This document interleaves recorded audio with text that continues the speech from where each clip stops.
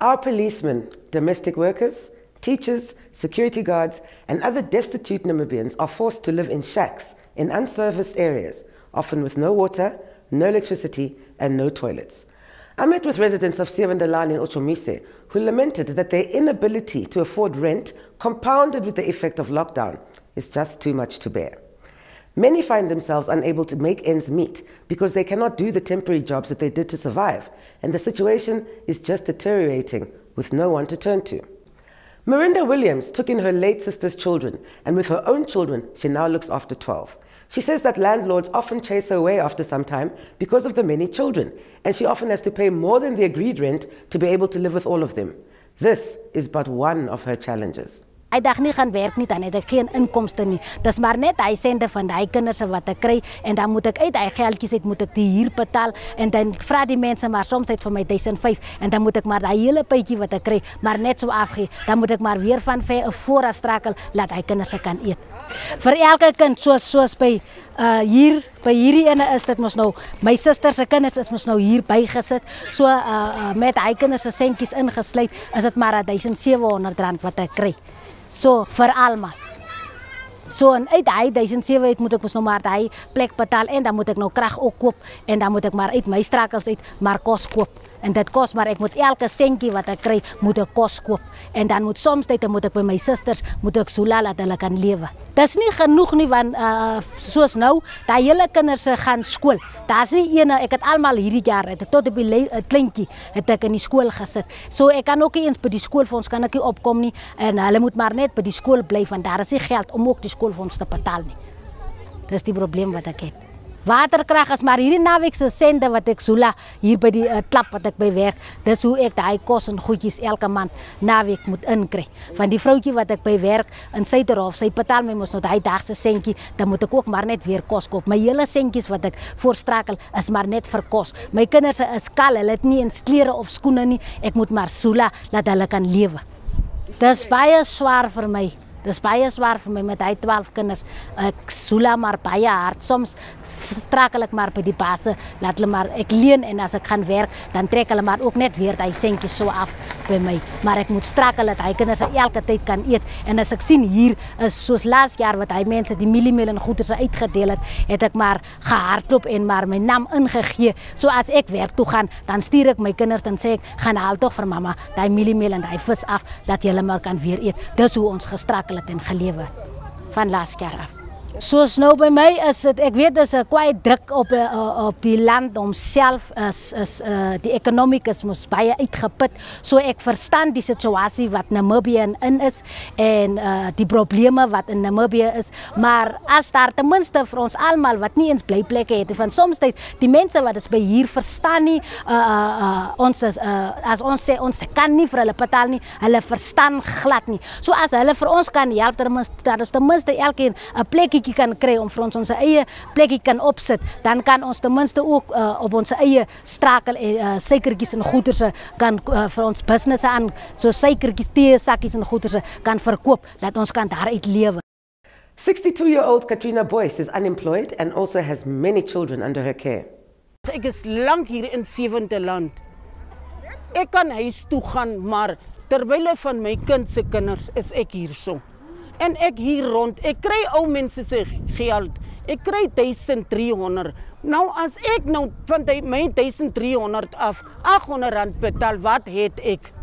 So ek soek 'n erf om met hy kindertjies. Hulle is hier naby en daar is ook bamboe kindertjies wat ek kyk. En ek is 7 jare hier in 7de land, soos ek rond hier. Ek het nog nie ou mense se pyl gekry nie, maar ek het ook nie Harambe gekry nie. Ek het gegaan by, tyd het mense die kantore gehad. Toe het ek daar gegaan, maar toe sê hulle sal nog die mense uitstuur. Tot nou toe wag ek my Harambe, maar die Here kyk agter my. So ek wil erf hê om met hy 7 kinders plus die bamboe kinders wat ek jare kyk ek bamboe kinders.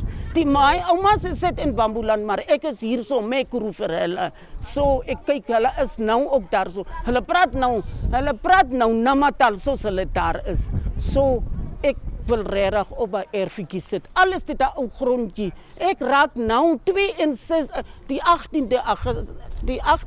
19de Augustus raak ek 62, maar ek het nie woonplekkie. Ek hier by Wamboevrou wat hier bly. Daar staan my meisiekind wat geretrain is, saam met hierdie vroutjie wat nou gepraat het. Hulle twee is geretrain. Want toe gaan ons nou met hy kinders? Ek kan nie bekostig met hy bietjie geld kan. Ek het bekostig vir die kos nie. Want dis al die geld wat ek by die government gekry het, is die 1300. Wat maak ek met die geld as ek nou staan en hier R800 betaal? Die bietjie, wat maak ek met hom? Ek kan maar kombo koop, maar wat eet ons met die kombo? So ek wil 'n grondjie hê, regtig, ek wil grond hê om met my kleinkinders te sit daarso. Government moet vir ons help. Hulle moet vir ons help om net 'n blyplekkie te gee, regtig. Ek is regtig, ek kan nie meer uithou nie. Hier is corona, ek dood nou die dag, terwyl waar moet die kleinkinders van my bly? So ek wil hê hulle moet vir my help om 'n plekkie te gee, om daar op te sit. Terwyl ek daar saam met hulle sit, moet ek maar sterwe. Ons kan nie smokkel nie. Ons word, as jy 7 uur toegemaak word, wanneer sal ons uitkom om vir ons ietsie te doen? En sowieso, ek sal nie smokkel nie. Ek ken nie die goed nie, so sal ek nie smokkel nie. Ek sit met my 3 kinders, my broer se 5 kinders, my sis word afgelewe se 2 kinders. Maar ek het aansoek gaan doen, maar ek kry ook die vrou se kinders wat afgesterf is, se geld. Ek kry nog nie. Wat die corona ingekom het, ek het laas jaar verloor. Die mense het gesê, jy kan nie meer vir ons kom nie, ons het meer nie ook geld nie om dit te betaal nie. Toe bly ek wat, net by deze. Extra kan my huis is 2015 uitgebrand. Ek gaan by al die munisipaliteit toe, maar my boekse nog nie teruggekom nie. Ek kry baie swaar. En ek wil hierdie 10 kinders staan en alleen sula. En struggle en kos gee. Ek ken nie, ek gaan by die kantoor, ek gaan ook by die munisipaliteit. Ek was ook kanselaar se kantoor geweest waar kanselaar se mense het gesê, daar is man, government het meer money geld om die kinders te help nie. Nee, ek doen huiswerk by my huis. Ek maak hikel, dan maak ek nama goedjies, nama rok. Dan brei ek struggle om die geld en ek kan verkoop daar die goeders as ek iets kry, ek koop vir my kinders goeders. It is heartbreaking to see the condition under which many Namibians endured lockdown, because let's face it, the majority of our people live in abject poverty. Imagine being stuck in a shack with no water, no toilet, no electricity, and you're not even allowed to leave your makeshift yard. This was the reality for too many of Windhoek's residents. Getting in, sleeping, getting out morning time. Right here in Windhoek's capital city, I met Dirk Matthys, who has lived in a car in the backyard of a shack for too many years. He too lamented how lockdown has exacerbated the plight of the unseen, those who humble themselves to do the jobs that we consider menial. I've been staying here for almost 2 years. There was another combi standing at that side where that one is. They sold it and I'm sleeping from that time afterwards. I'm sleeping in here, in the car. I don't have any place to stay. I supposed to work here in Windhoek, but after this sickness story around here, there's no place for me. If I get something, then I have to eat from that. Real serious and dangerous thereby, because I used to go to people that I know to ask for something to do, but they all have this lockdown story that keep them down. That's the real big problem around. Here, I'm carrying water for people around here, cleaning yachts. These people that have something. That's the surviving story, and some people who has good hearts and give me something. The owner is out, he's somewhere at the Otjomuise somewhere there, also looking for something, but the kids are staying here at home. I'm not actually looking after them, but I'm just around. He's a good-hearted man. No. Luckily not paying for anything around here. They know it. These men know. They know. Everybody knows. That's the way. I tried Harambe. It's almost 2 years. I don't get. That's why we need the place down there.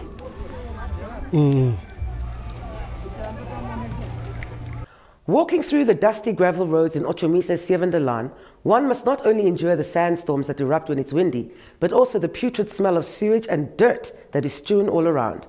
Residents here are more fearful of dying of hunger and dying landless than they are of contracting the coronavirus, they say.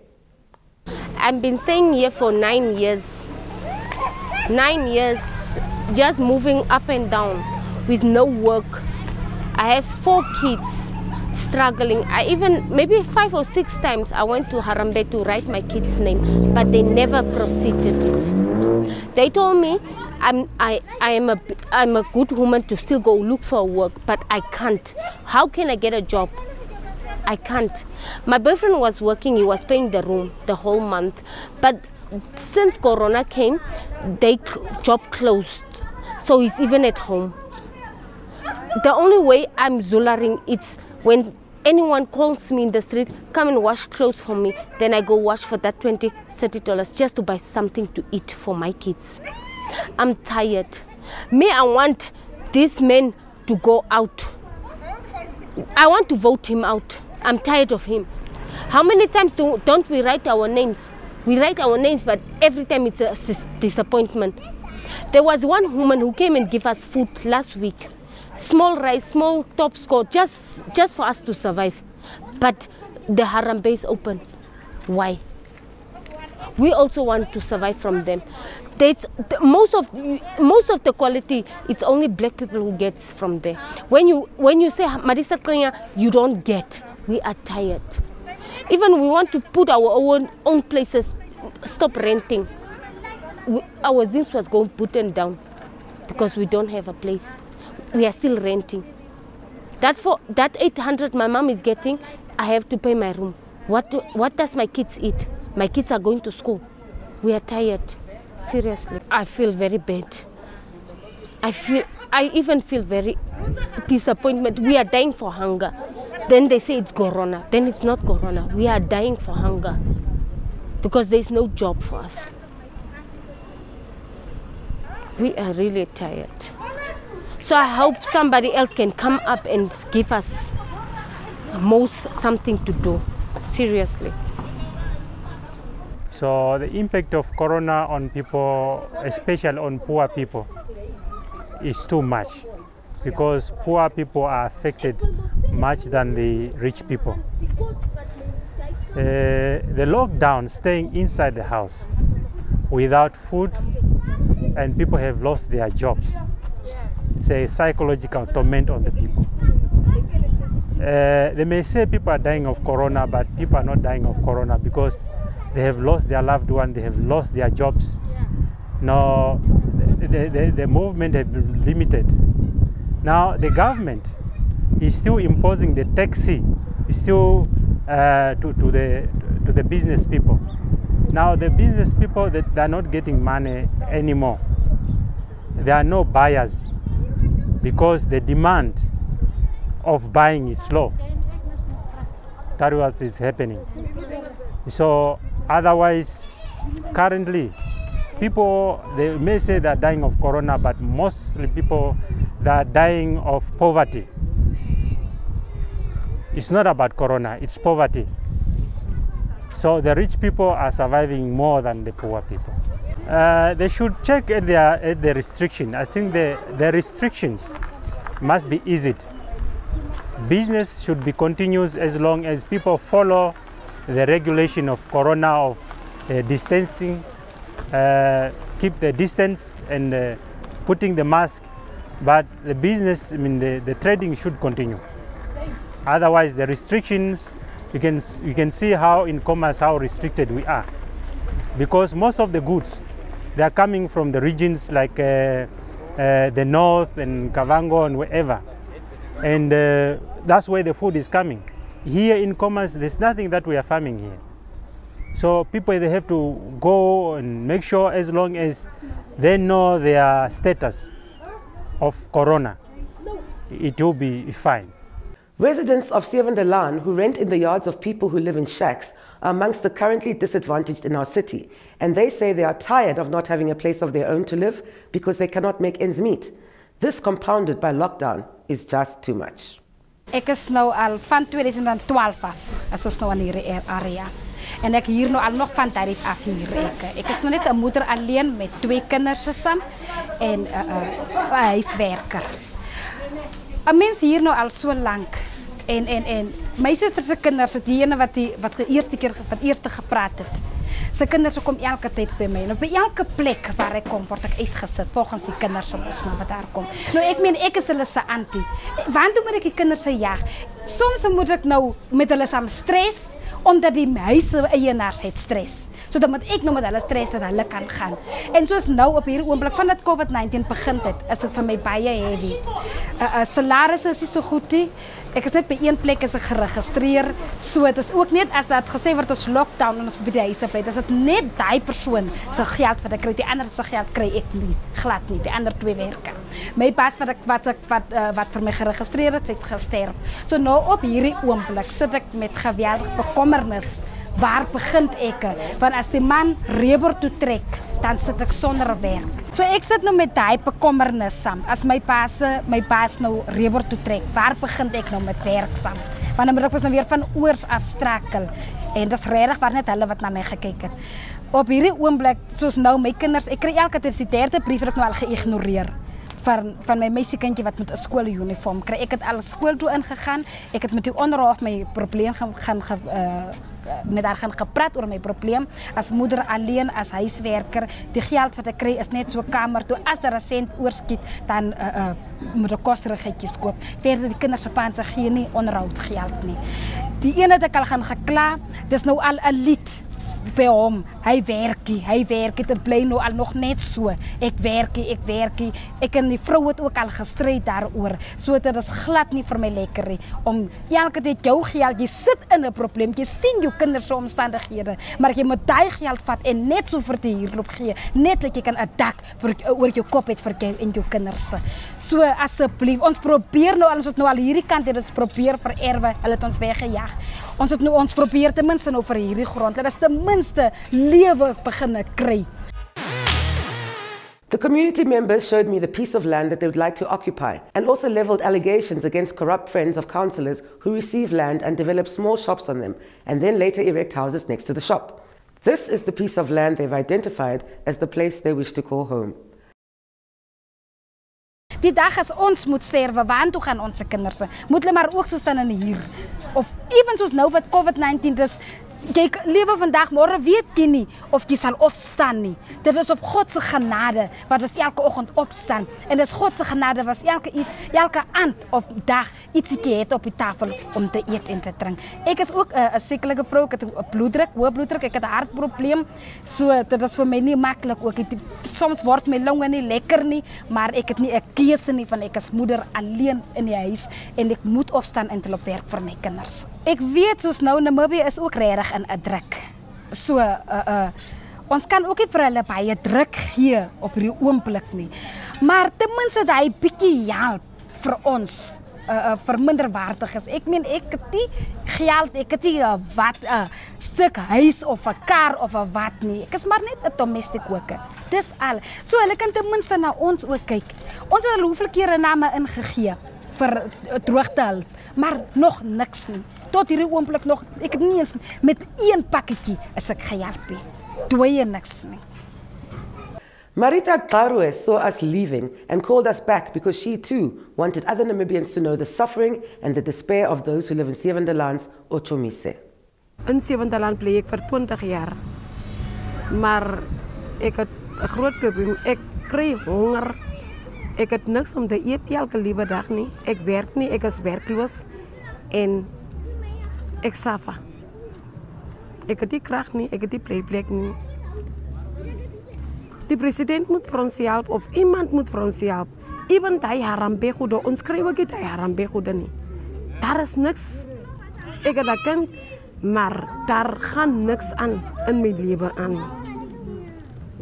So ek kan nie rond daar loop, ek kan ook nie vir my ma en my pa pla om koste gegee word van hulle twee nie, want ek weet nog nie hoe nie, want even hierdie corona is ook bietjie gevaarlik en ek weet nog nie waar moet ek begin nie. werk het ek glad nie. Ten minste daai kos, as hulle my kos kan gee, sal ek alright wees. En even die toiletries, ek het niks nie. En even die 750, ek het glad nie gekry nie. Ek het niks gekry. 750 het ek niks gekry nie. Harampe, niks nie. Is bietjie swaar. Ek kry swaar. Eerlik te wees. Ek kan net nie elke dag gaan by my ma en by my ma kos gaan vra en wat te vra nie.